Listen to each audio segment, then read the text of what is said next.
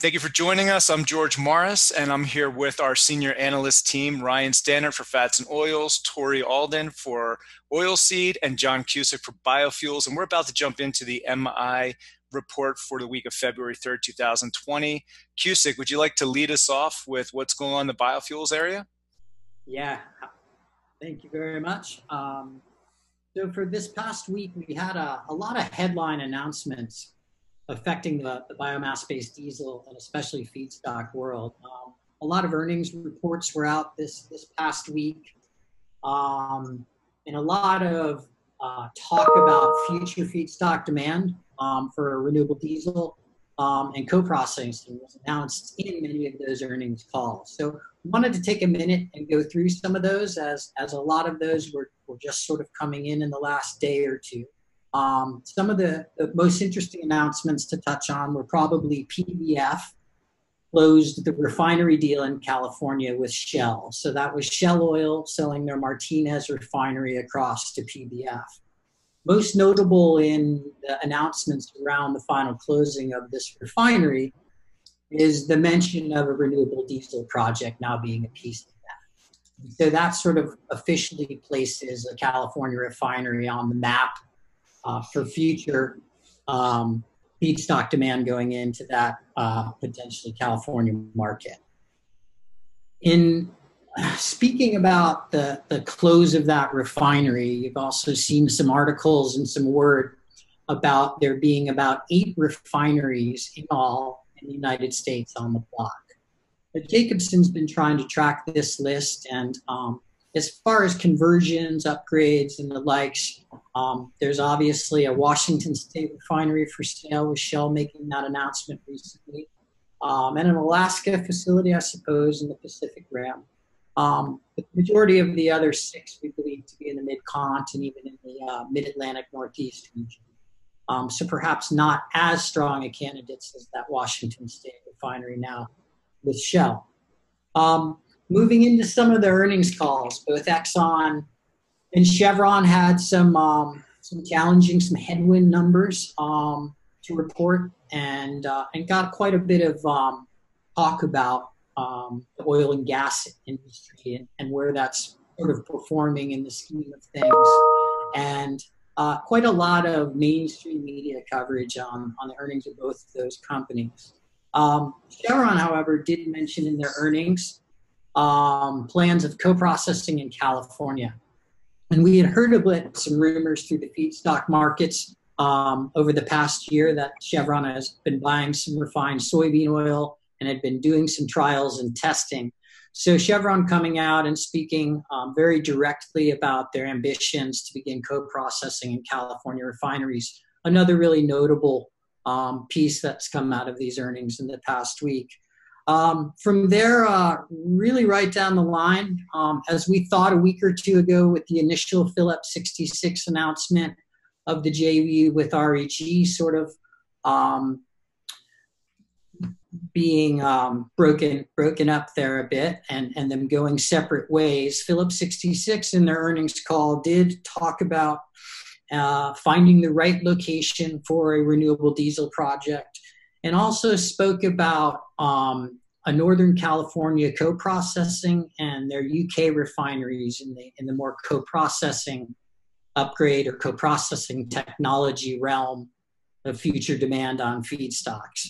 And then lastly, probably the other one to mention was really Valero. And I think a lot of folks were talking about notably how Valero, spoke and really headlined their earnings from the joint venture with Darling, with the Diamond Green renewable diesel facility. And so I think for the most part, it's safe to say that you'll see them continue to build out capacity and move in that direction, given the clear success of that renewable diesel endeavor. And then I think most notable, which caught a lot of people's eyes, was Valero really putting the Verasun ethanol assets that they bought, over 10 years ago now probably, as being a very profitable business unit for them. And I think that was interesting because of the contrast of seeing a major refiner that's taking that ethanol and blending it sort of vertically into their gasoline. So on the downstream side, being successful with an ethanol production in that model versus what we normally see in ethanol, which is more of the vertically integrated from the ag and corn side into the production. And obviously, we've seen that sector or that side of the ethanol producer struggling, quite frankly. So it was a real contrast to see Valero post those really, really interesting numbers. And I think the last thing I'll say is Valero sort of showing themselves as this 2020 North American merchant refiner with these extremely strong sort of low carbon business units that are, solving issues on both the distillate and gasoline sides of their core business. It seems like it's a pretty good snapshot of a model to follow. And I guess what's been really interesting in this past week in all these earnings is to see all this come out. A lot of confirmations of things we thought and have been seeing companies moving towards. And I think we're going to start to see more and more announcements and more demand on these feedstocks. And California LCFS, we had big numbers out of there. I'm going to let Tori dive into the details on that, but that program is tracking and expanding on its demand, and it is specific demand on renewable diesel and biodiesel is growing. And I think I'll pass it over to Tori to jump into really the numbers from here. Thanks, John. So as John mentioned, we did get the LCFS report and we got the EIA report last week. And he's correct that both biomass-based diesel production and renewable diesel production grew year over year. Biodiesel production came in just over 57 million gallons, which was up from just under 50 million last year, and renewable diesel grew to 133 from 79.7 last year. Probably the biggest surprise in the report was a quarter-over-quarter decline in renewable diesel production from just over 160 million gallons in the second quarter of 2019 to 133.2 million gallons in the third quarter. That was well below our expectation of 159 million gallons. But I don't think that that's something that necessarily will continue, and certainly the price action in the LCFS credit values would suggest that that the program remains popular, and the value of the credits will attract more supplies to the area or to California as we move forward. The biggest feedstocks for biomass-based diesel remain corn oil and UCO. I'll talk just briefly mention soybean oil. It remains relatively disappointing, just above 115,000 gallons, which is down from 542 last year. The sharp decline in output using soybean oil caused us to reduce our forecast going forward by 50%. So for the fourth quarter, we only expect soybean oil to account for 265,000 gallons roughly, which would still be above last year. And so even that may be optimistic. On renewable diesel, UCO remained the second. UCO and tallow were the two most popular feedstocks, accounting for more than half of the total output, with both of them just above 40 million gallons at 43.9 and just over 42 million gallons. In addition to the LCFS, we also got data from the EIA. The EIA reported biomass-based diesel production for November at 127 million gallons. That was generally in line. It was 3 million gallons above our expectation based on the EMTS data. Biodiesel sales totaled 122 million gallons, which was down from 141 million the prior month, and down from last year when sales were 154 million gallons. So quite a sharp drop off. That's not surprising given the uncertainty about the blender's tax credit that we saw towards the end of the year. November was kind of the depths of uncertainty. And so we expect that biomass-based diesel production is going to bounce back in 2020, although we still have the December report to get through, and we don't expect much recovery there. And then January, February are seasonally the weakest years for biomass-based diesel production. And so there could be another couple of months of kind of weak data or relatively low output anyway. And so, and then we would expect that that production would recover starting in March, probably. And with that, I'll pass it back to George. All right. I just want to remind all of our attendees that if you have any questions, go ahead and submit into the Q&A section of the webinar, and we'll be sure to answer them after we're done presenting here. Ryan, would you like to go ahead and cover the low CI feedstocks? Yeah, I'll go ahead and jump right in. So this week we focused on the tallow market.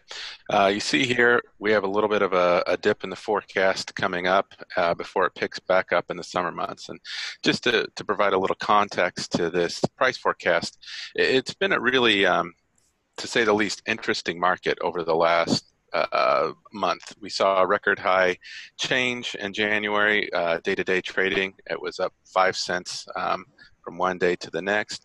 And a big reason for that is very little interest from a number of sectors at the end of 2019, and everybody wanted material and coverage at the start of 2020. Historically, the oleochemical industry will run down their inventories at the end of the fourth quarter, and then they'll rebuild that pipeline in January. And I think while they were running the inventories down, palm oil fell, soybean oil was off, biodiesel uncertainty tied to the tax credit just created an overall bearish environment. But the export demand was still there. So palm futures taking off incentivized demand from Mexico as well as overseas, and sellers went long. And so when those chemical buyers came in to get coverage, there wasn't much material left. And so they were having to come in and buy away material from these other sectors. And that's what's gotten the market to where it is now. So while that market's going up from it was, I believe, 26 cents in early January to we're at a 34 average now, so a huge increase. The coronavirus hits, there's a lot of fear in the market. Heating oils come off tremendously, soybean oils come off, palm oils come off, and so now there's all this bearish sentiment in the market, which is impacting direction of the tallow market. But the nearby availability remains tight. I think we're going to see that situation mitigated. I think sellers are going to start to catch up on some shipments they may have been behind on, start to push a little bit more onto the sellers, and that's going to act as a catalyst to drive this market down in the probably mid-February position as buyers start to put on March shipments. Again, I think we're going to see this market turn back around, particularly if the fears that are in the market now aren't as bad as people thought maybe last week, and we're already seeing a little bit of price reversal in some of the macros. And just kind of looking at it, there's a lot of reasons for the market to go down, but there's also a lot of reasons for the market to go up long term. And really LCFS, and to touch on what Tori and John said, there's tremendous feedstock demand ahead through these renewable diesel projects, as well as the renewable diesel facilities that are already in line. I think we're seeing Chicago equivalent prices for tallow, and the LCFS, what tallow is it's not beef tallow, it's any animal fat. So yellow grease, choice white grease, tallow, those are all commanding values close to just under what the Chicago BFT price is now. So that's going to offer some support, and it'll continue to offer support long term. Additionally, I think we're going to see some lower yields as we go into the summer. There's edible demand for hot dogs, hamburgers, like mechanically separated beef, and that's going to pull some of the raw material out of the tallow stream, which is supportive of the higher prices. Additionally, there's going to be the first quarter of the year sees big cattle on feed numbers, so there's going to be big feed demand.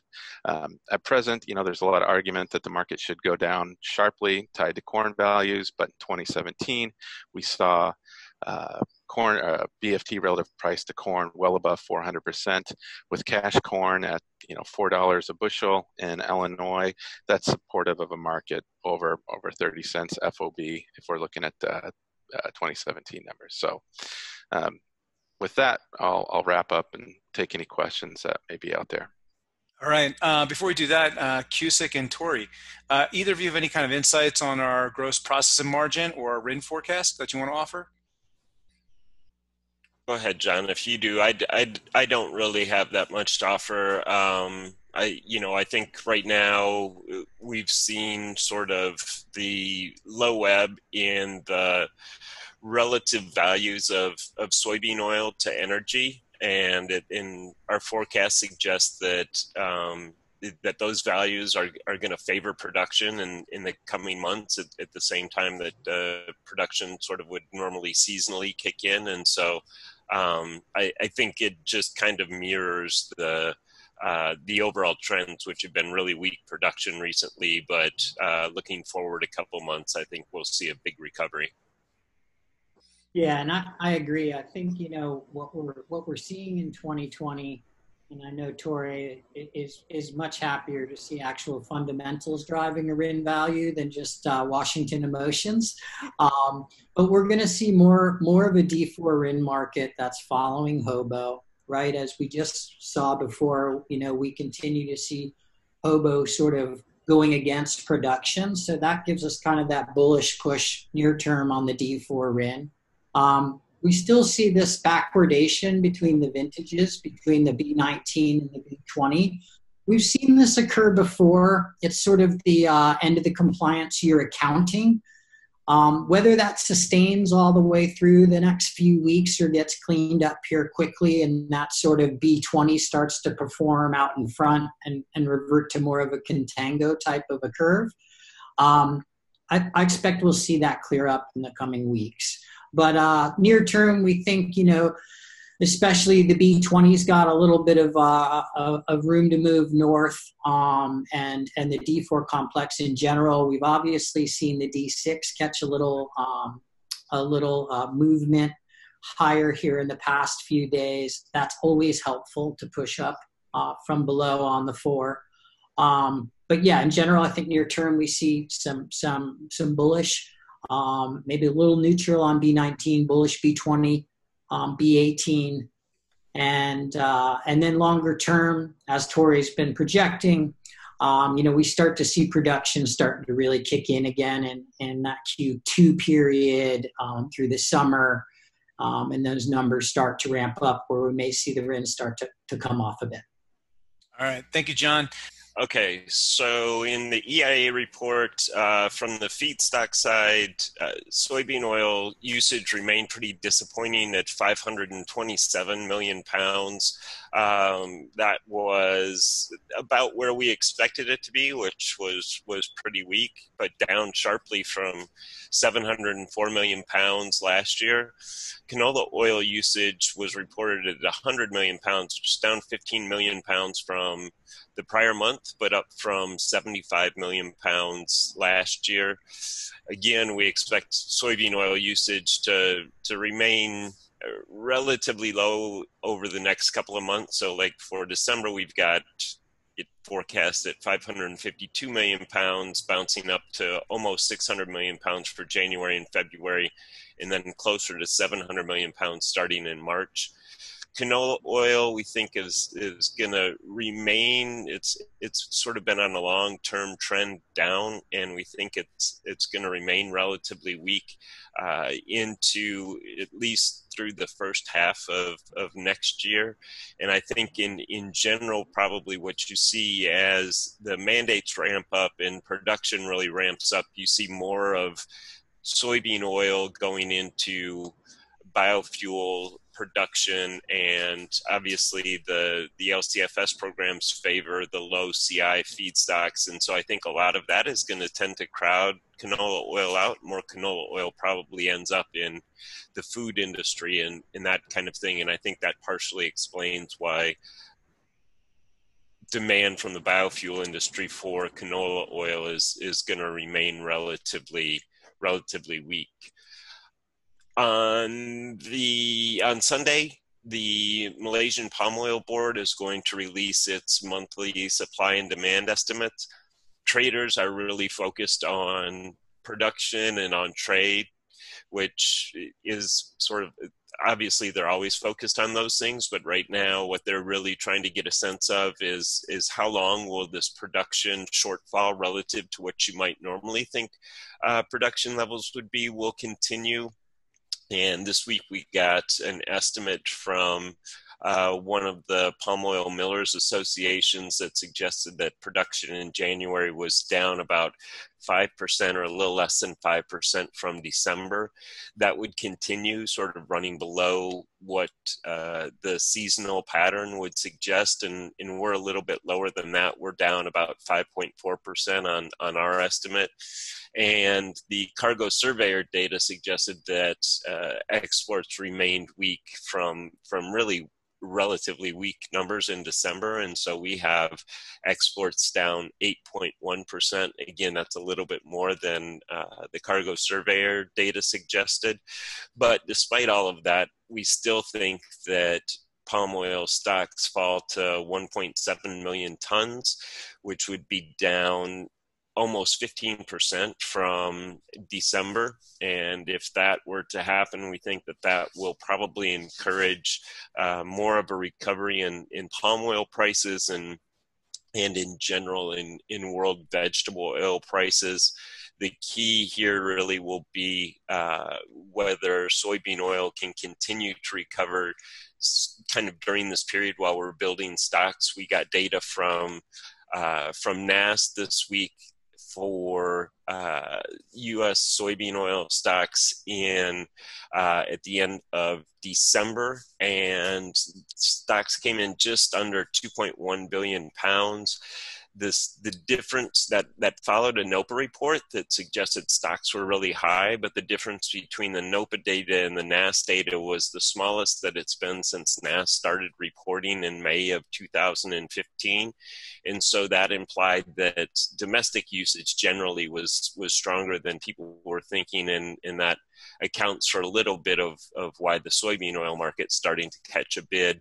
The other part of that is just really we had gotten to kind of very much oversold levels, and so a little bit of a bounce was not a surprise. The question is whether that bounce will kind of continue. And then the last thing I want to cover is last week we also got data from the Canadian Oilseed Processors Association about the canola crush. Canola crush remained relatively strong in December. Crush margins were really good in December, and so canola oil production in Canada was 395,000 tons. That was up about 35,000 tons from the prior month and up about a little less than 30,000 tons from last year. Canola crush margins have come off as canola prices in Canada have dropped along with the rest of world vegetable oil prices. But again, if we kind of expect this recovery to continue, crush margins probably will start to recover a little bit, and we expect the crush to remain relatively strong, in part because in Canada, China is one of their biggest customers for canola seed, and that market has essentially been shut off since the Canadian government arrested the Huawei executive. And so while they're still exporting canola to countries like Europe and Japan, there's still relatively more canola seed around in Canada than there would be in a normal year, and so more of that we think is going to go to crushing, and crushing probably for the year will test the limits of the Canadian industry's capacity to crush. So we think that canola oil supplies probably remain pretty plentiful, but it looks like domestic demand is going to pick up, and we've got domestic demand going over 1 billion pounds for the first time in the first time maybe ever, the first time at the very least in a long time. Excuse me, I'm just trying to look and see. The first time ever in the 1920 marketing year. And so while the supply rises, we think demand will be relatively strong too. And against the backdrop of rising world vegetable oil prices, canola oil prices probably remain pretty firm. All right. We probably have just a few minutes for questions, so I'm going to go over just a few questions that we have. Tori, we'll stick with you on this one. If crude oil prices continue to move lower, can soybean oil prices move higher? Yeah, I think there's two parts to that, right? So there's the economic relationship that we talked about earlier, and that had fallen to really the lowest levels we've seen in quite a while. And so doesn't mean that relationship can't go lower, but it looks like that relationship is going to rebound in the next couple of months. And so I think even if crude oil prices continued to fall, the impact of that would be muted a little bit by the fact that the profitability at least was improving. That said, the other part of the equation really is the mandates, and because the mandates just simply require that biofuels are produced, and some portion of that, especially in the biomass-based diesel industry, is going to be produced from soybean oil, and a significant part in the biomass-based diesel industry is going to be produced from soybean oil. That's going to provide support for soybean oil prices, even if crude oil prices fall. Now, I guess it could have an impact on the timing of prices rising and prices falling, but I think there can be some separation there, even if crude oil prices continue to decline a little bit. All right, thanks, Tori. George, longer term, I'd like to just add on that. We do need to begin to think about longer term, the reality of what we were talking about in the beginning, and these major refiner announcements, because effectively what co-processing brings is you're replacing crude oil with soybean, right? And so how those two things become interconnected moving forward as this new technology comes to these markets is going to be very interesting, and a lot about what we're trying to chronicle, monitor, and follow with the MI report. All right, thank you, John.